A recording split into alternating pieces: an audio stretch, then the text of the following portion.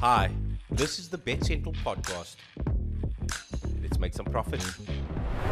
Hello and welcome to another Mastos Masterclass with myself, David Couple at Capellino on Twitter /X, and our favorite punter Mastos. Yeah, let's start off in La Liga with a nice simple bet where we have Osasuna versus Valladolid, and it's going to be an over 1.5 goals. Just simple as that, and the reason being these two teams in terms of their goal stats, I think maybe there's not much to discuss in terms of the actual league position. Osasuna is doing better than Valladolid. Valladolid, they currently the last, not even last, sorry, 19th, which is the second last in the log. So, but there's nothing to write home about. What I'm interested most is or are the goal statistics, where both teams are averaging 2.9 goals so far this season, but quite unique stats in terms of goals scored, goals conceded. Valladolid, on the other hand, they've conceded 23 out of the 11, which is actually the highest in La Liga that has been conceded. And with them playing away as well, it's going to add another factor of not being able to keep a clean sheet, of course. And then Osasuna, they also do have quite a unique stat where 16 out of the 16 goals scored and 16 goals conceded. So you can see that they're also comfortable in terms of it can go either way, whether they score, whether they concede. So it makes us sit in a good position. And yeah, that's what's motivating me here for two an over 1.5 goals. And then on the other end, Valladolid, when they are playing away, so out of the 23 goals that they've conceded, 17 of those have been away, and that's why they're averaging 4.4 away, which is actually the highest in La Liga. So yeah, I think this is, for me, goes without saying, it's just an over 1.5 goals. Yes, on paper it looks good, even though I'm always a bit worried when La Liga teams are being picked for like goals selections because they just have a habit of when you need them not turning up. But let's hope they will this weekend. Head to head is six out of the last nine games between Osasuna and Valladolid had over 1.5 goals. Uh, so there is a history of goals, and like Master said, especially this season, um, there's a lot of goals in the games for both teams. He did mention the bad away record of Valladolid. Just wanted to read out the results quickly. 3-0 loss to Real Madrid, 7-0 defeat to Barcelona, 3-1 loss to Celta, 2-1 loss to Sevilla, and last time a 3-2 over Alaves, a win. So all the games have goals. Um, last three had both teams to score. Uh, so one who wants to be a bit more risky could even look at over 2.5 and both teams to score. But let's move to the next game, which for me shouts goals a lot more, a lot louder than this La Liga game that we just had. Yeah, of course. Because we're moving to the Bundesliga, so it, I'm expecting quite a few goals in this game, where we have Bayern versus Union Berlin, and Bayern are playing at home, and the official bet for this one we're going over 2.5. Even though for me Union Berlin, think I've seen how this season has gone. It's honestly the same as last season, where they're not really scoring much goals. They're also not conceding much goals. I mean, in the La Liga itself, without the cup, maybe you we have that 1-1 against Frankfurt, 2-0 against Kiel. Okay, that special 2-1 against Dortmund, that 1-0 against Borussia. But in there as well, you have a 0-0 against RB Leipzig. You have a 1-0 against Poli.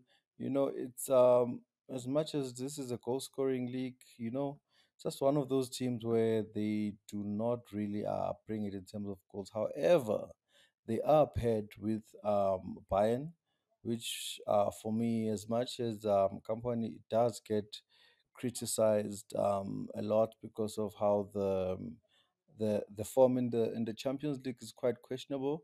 But he has scored 20, or rather, the team has scored 29 goals out of the eight, and I think the second closest is Leverkusen with 20. So they've scored nine more goals than the closest one, which for me it's a bit of a ridiculous stat, and it does support our notion of going over 2.5 goals. Yeah, and then for them in the league officially they've played eight, and six of those have been over 2.5, and averaging about 4.5 goals. And they've had some of the ridiculous score lines like your 5-4 against Bochum, 4-0 against Stuttgart, that 3-3 against Frankfurt, the 5-0 against Werder. It's a team that's quite comfortable. And especially you add the element that they are playing at home, even though they are matched with a team that for me it's a bit low scoring, but they should be able to what you call get over 2.5 goals. Yeah. And I think one more thing to mention on a side note is that today it is Diwali, so happy Diwali to everyone. So you might hear some firecrackers. So just note that it is Diwali today. So usually they celebrate with fireworks. So yeah.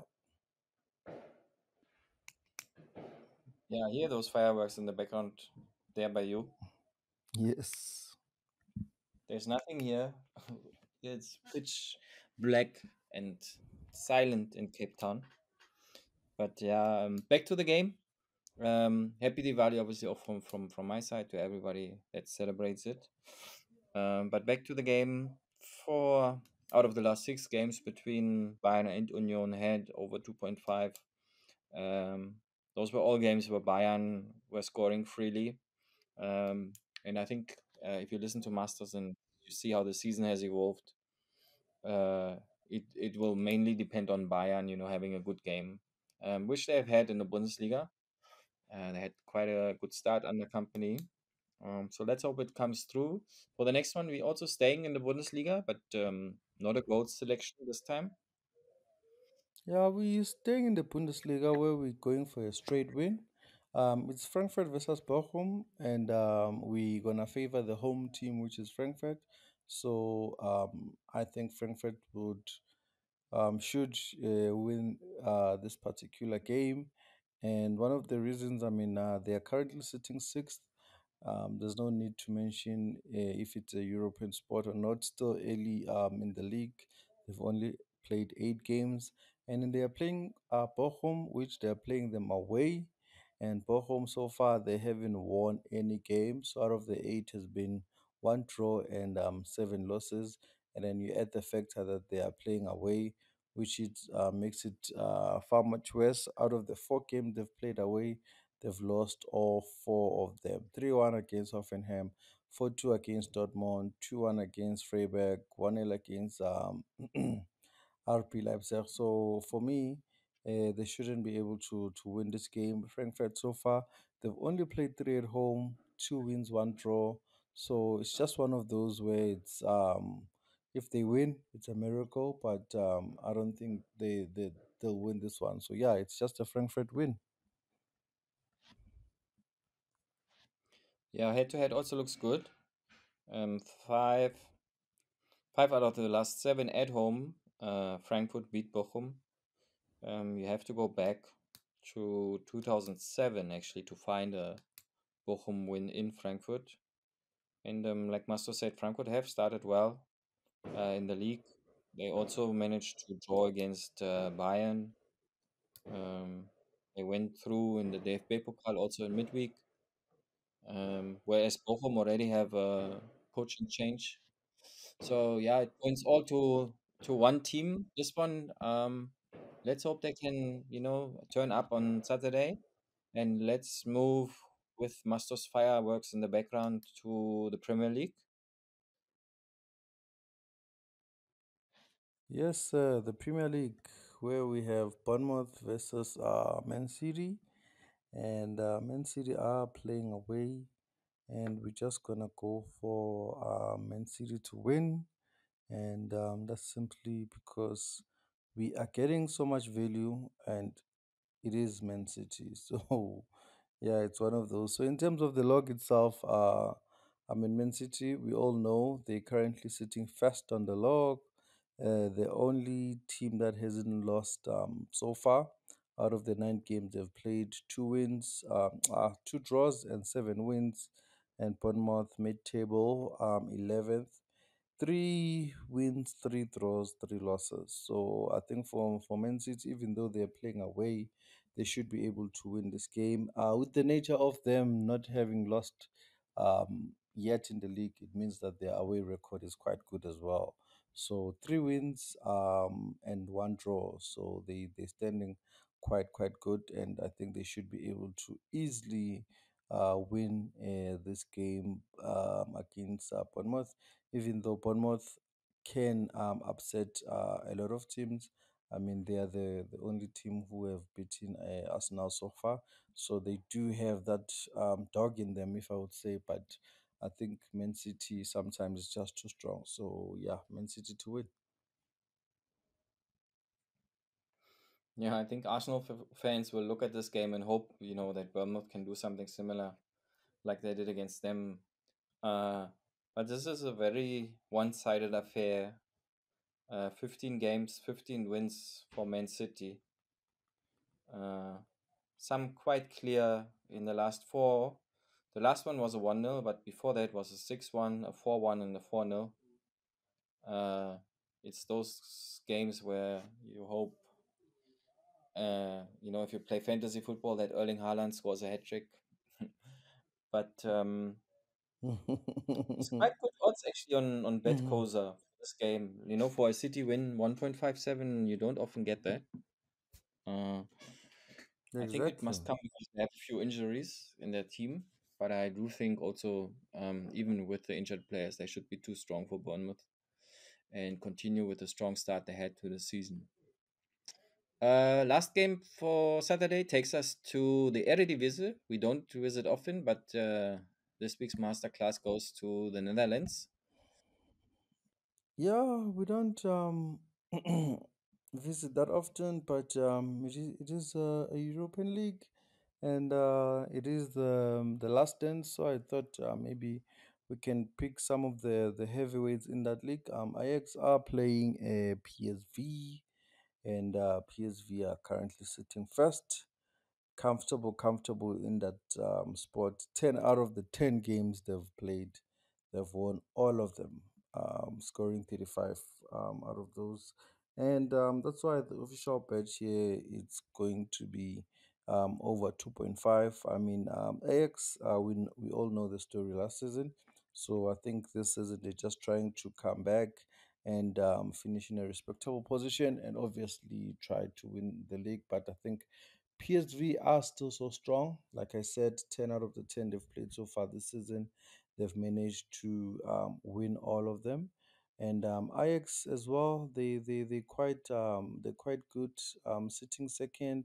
And when they're playing at home, they've played four, and then 4 out of the 4 have been they've won, scoring about 10 goals in the process, only conceding one. So for me, my gut tells me that.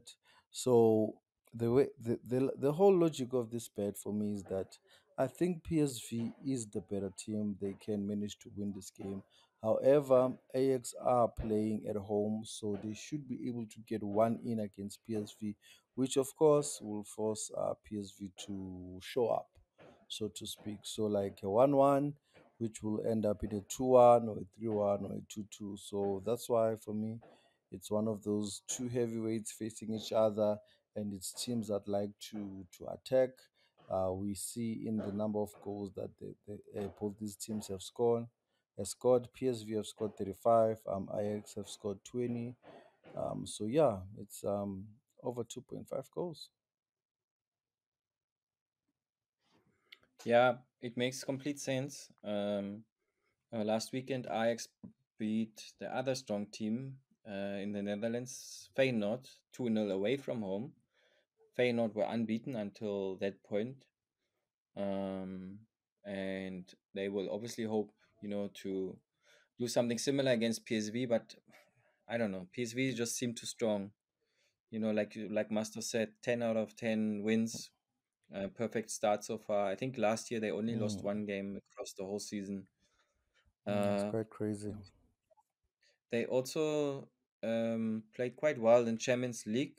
They got a 1-all at PSG, a 1-all against Sporting, and I mean, Masters will be interested in Sporting more than ever because the coaches.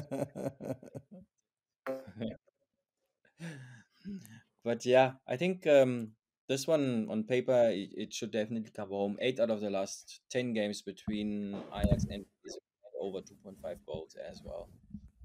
Um, that's the 5 games for Saturday. This week's masterclass has 10 games, so 5 games Saturday, 5 Sunday. For those who want to play on Betcoza, our friends who giving us this last dance, the code is DB67G. DB67G. 6.15 odds is not too bad.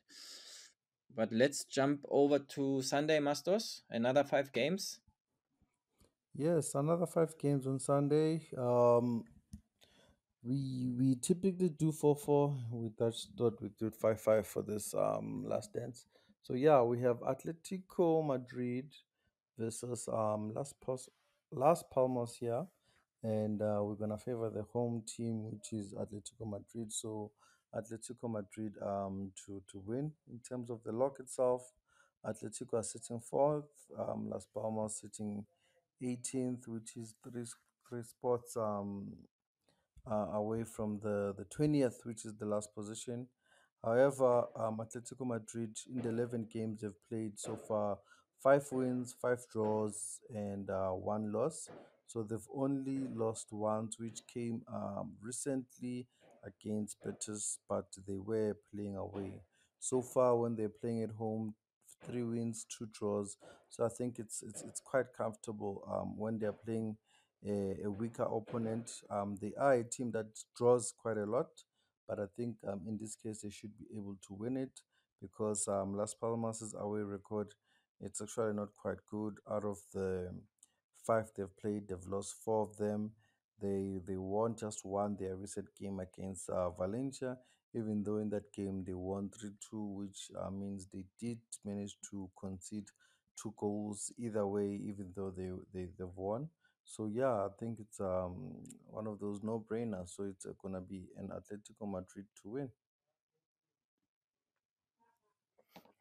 On paper, yes, it's a no-brainer with all the stats that Mastos has given us. But I don't know. Atletico are a team that I personally is on my red list.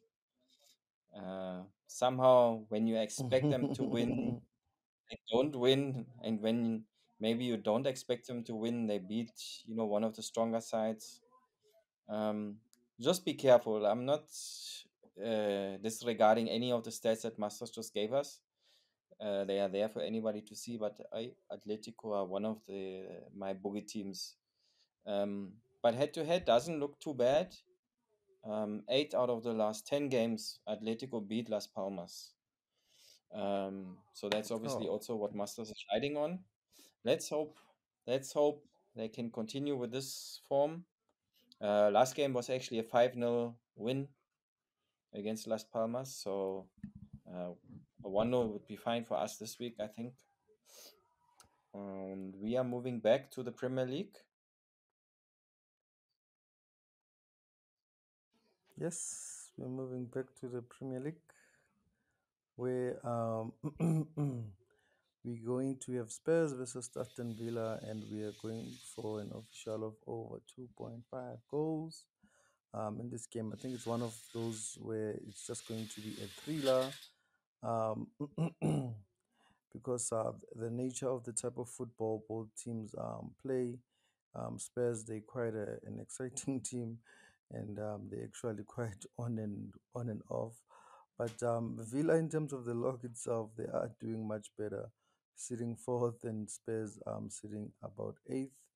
but we obviously interested in the goals stats, which Tottenham averaging 3.1, 6 out of the 9 over 2.5, same as Villa 6 out of the 9 over 2.5, and Spurs when they're playing at home 3 out of the 4, and then Villa when they are playing away 4 out of the 4, averaging 3.5. So I think both teams they do, especially Villa from last season. I mean Spurs of course, but Villa from last season they have been playing that interesting good football, and it shows in the scorelines.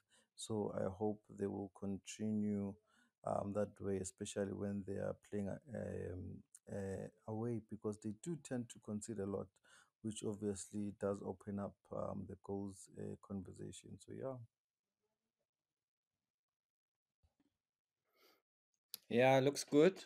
Um, it's interesting that Aston Villa have a less goals scored and more conceded than Spurs, but have collected 5 points more. It just shows that Spurs are quite potent, but maybe they're not scoring in the right games or in the right moments. Um, but yeah, this is a game that has produced goals, over 2.5 goals in 6 out of the last 7 between those two as well. Uh, Last one was a 4-0 win for Spurs at Villa. Was quite surprising if I remember correctly. But before that, Villa beat Spurs 3 games in a row. So it's quite a competitive fixture. I'm looking forward to this one actually because yeah, will decide, whether Villa can stay close to the top or whether, they will drop off a little bit. Spurs might come higher. Um, but let's move over to France for the first time in this week's masterclass for the next 2 games.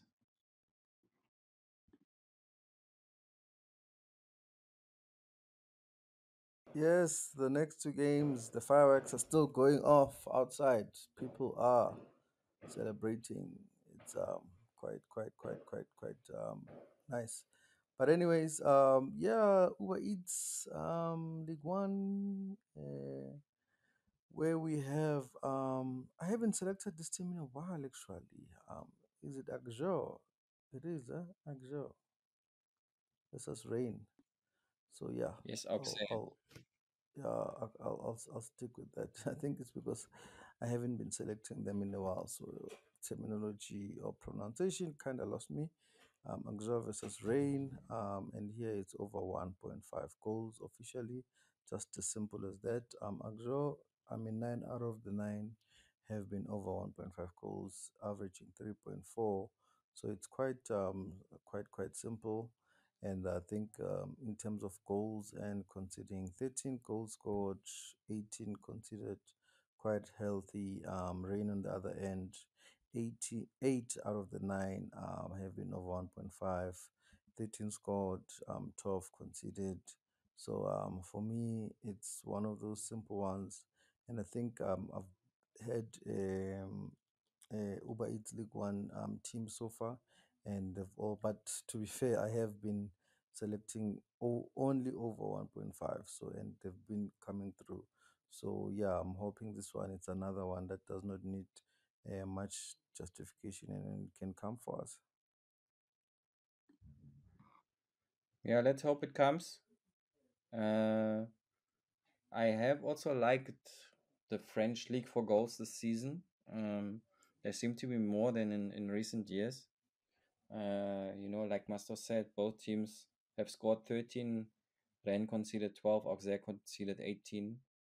So there is goals in both of their games. Head to head does not does not look as promising as in many other fixtures. Uh, Only 2 out of the last 5 games actually had over 1.5. There were 2-0 in there, and actually it's 2 out of the last 6. 2-0, 2-1 wins. There was a 5-0 in last season in the first game.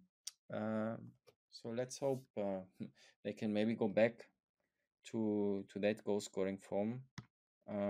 But yeah, I mean, if I look at the recent results, uh, especially from Auxerre, there is goals in their games. 2-all, 2-1, 3-1, 3-0, 3-2, 3-0, 3-1, 2-0, 2-1. So all of the games this season had at least two goals, if not more. But let's go to the next game. Staying in the Uber Eats League. Yes, we are. We are where we have Nantes versus Marseille, and then here we are ironically favoring the away team where we have Marseille or draw. So that is the official one. But I think Marseille are good for it in terms of how they're performing this season. And so far they are sitting third, um, just behind Monaco and PSG. Out of the nine they've played, 5 wins, 2 draws, and then you have Nantes on the other end. They've only won 2 games out of the nine that they've played. So I'm hopeful that Marseille can be able to avoid a draw. So Marseille, even when they are playing away, 4 out of the 5 games, they've managed to win, and which for some reason he lost one against Strasbourg, but it was a 1-0 game, but they were dominating that game. But Nantes, when they are playing at home as well, even though they've lost once, but they have drawn twice, and then they've only won once. So I think they're not quite strong when they're playing at home as well. So that's why I'm going for Marseille here. Yeah, I hope they will come back strong because last week they lost 3-0 to PSG, and that was like a very one-sided game. They started quite well in the league, but they've dropped now already 6 points behind PSG. I thought under De Zerbi, especially after how they started, they could be a bit closer, maybe give them, a little run for their money. Head to head does look good here in this fixture, with Marseille winning 6 out of the last 8 games against Nantes. There's a fixture, funny enough, that has quite a few red cards. In 5 out of the last 7 games have been red cards. And that's always Panta's worst nightmare. So let's hope there's no red card in this one, and Marseille can bring it home for us. And to bring home this week's masterclass, we are going to Inter to Serie A. Yes, Inter, Serie A, for the last one in the masterclass, where we have Inter versus Venezia, and we are going for an over 2.5 goals as the official bet. And I think this is one of those. I mean, Inter is playing at home, so they should be quite strong. So far, they are sitting second, just chasing Napoli. They having played 10 games, they've only lost once. And Venezia on the other end, third from the bottom, with only 8 points out of the 10 games. And at least they've won twice, but they've drawn twice, and they've lost 6 times. And when they are playing away, Venezia as well, they're not good actually. 4 losses and 2 wins. Sorry, 2 draws, having conceded a good number of goals. I think it's 13. And the goal stats themselves, Inter, out of the last 5 they've played, 4 out of the 5 have been over 2.5. Same as Venezia, actually, 4 out of the 5 have been over 2.5. But Inter playing at home, and they're averaging about 4.4 at home. So you have also as well 4 out of the 5 at home, but they are averaging a high number of goals, which is 4.4 actually. Um, second to only Atalanta, and then Venezia as well when they are playing away. Then that's where it gets interesting as well. It will support us. 5 out of the 6 have been over 2.5, even though they are averaging only 3, but they've conceded 13 out of the 6 that they have played. So yeah, simple over 2.5 goals. Yeah, in this particular game, the last one. Yes, let's hope it comes through. Head to head, 3 out of the last 5 overall had over 2.5, and at home, um, for the last 4 games had over 2.5, and Inter wins. So Inter to win and over 2.5 might be a decent selection for this one as well, which is the last game of the last dance of the Masterclass. For those who want to play on Betcoza, the code is WG39H. WG39H, 25.62 odds, quite nice. Hopefully, we can go out with a bang, like Master said. We didn't record last week, but the one before we did, and we won. Let's hope we can bring this one home. Masters, any famous last words, sir? Last words, last words. Yeah. Hopefully, then this is not the last one. For us, whether it's on this platform or any other platform, hopefully we can get to come back. But yeah, it's been good. It's been nice. We have enjoyed. So yeah, let's just continue with it. Let's continue being responsible as well. And yeah, till the next pod, which we don't even know when that's going to be. But yeah, till the next one.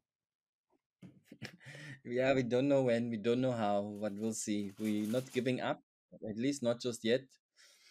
Uh, it has been an honor, Masters, and lots of fun. I think this runs back 3 years now or something like that.